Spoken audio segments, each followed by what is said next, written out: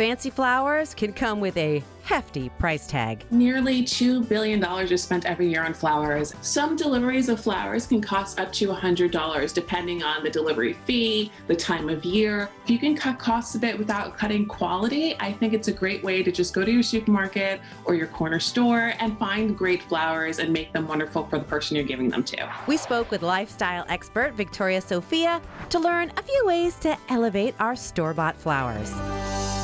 First, find a unique vase. It could be a different color, it could be a different size. Sometimes they have very, fun looks on the vase. You could find vases at any kind of store. So it's really within your budget, whether you're going to a discount store or one of the shopping malls that you go to, or you can be really unique and find things around your home. And it's a nice perk for the person you're gifting the flowers to, because they don't have to look for one.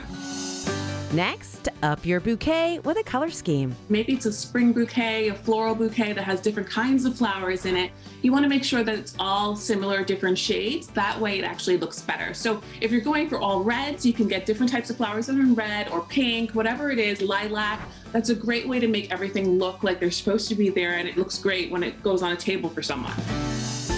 And remove the leaves. If you take all the leaves off the flowers, including roses, you'll actually have your roses or your flowers stay a lot longer alive. And if you put your flowers into a vase and there's leaves that fell into the water, make sure you take them out, because those leaves actually make all the water go to them instead of the actual flower itself. Finally, add layers to your arrangement. You can start with a couple of roses, but then also add some other flowers. Like you can even add carnations if it's in the same color theme.